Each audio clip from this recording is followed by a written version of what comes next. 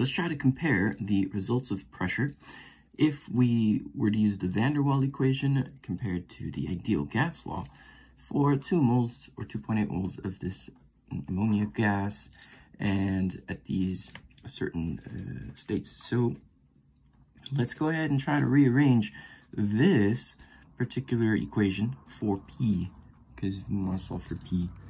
We'll just basically have to divide this by that, so we get something like P plus A n over V squared equals nRT divided by V minus NB.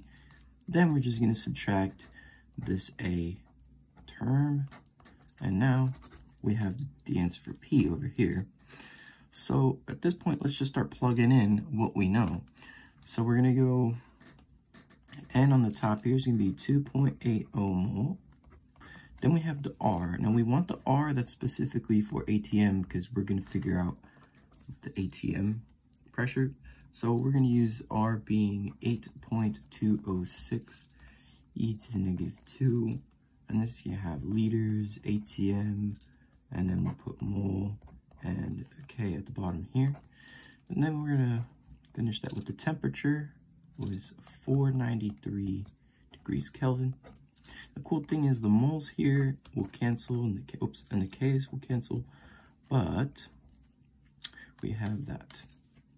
But now let's go and finish this with the bottom side. So we're going to put V minus NB. We don't even have any more units there, so we're just going to start with the volume. That's going to be 4.50 liters minus the N, which is going to be again 2.8 mole.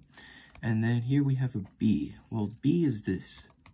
Now this was actually just something we found in a table, so it's not something we can really calculate. It's just basically a given value. So 0.0371. And the liters and moles are going to be in there. So I'll just kind of put that here, and then I guess we'll have that over here. We immediately see that if these two things are multiplied together to themselves in isolation, these moles are going to cancel out. So we actually have liters, which gives us liters minus liters. And so that's kind of working out pretty well over here. And then what's cool is that if this was an entire term, we would also see that liters are going to be present in everything in the denominator and also that spot there in the numerator. So yeah, the liters are going to cancel out, and we're going to just be left with ATMs. And so this is all just one big number, and then there's the ATM right there. We'll figure that out in just a second. But let's go on to this A over here, and let's go ahead and do that. So the A is just going to be 4.170 ATM liters squared mole squared. And we're going to multiply that by N over V, but I'm going to put the squared inside there. So we would actually have 2.80 mole squared here. And then there's going to be the volume squared, which is 4.50 liters squared. So we can see how the mole squared are going to cancel, the liter squared are going to cancel. And again, we're just left with ATM right here. So that's going to work out. So we can subtract this from that and get an answer.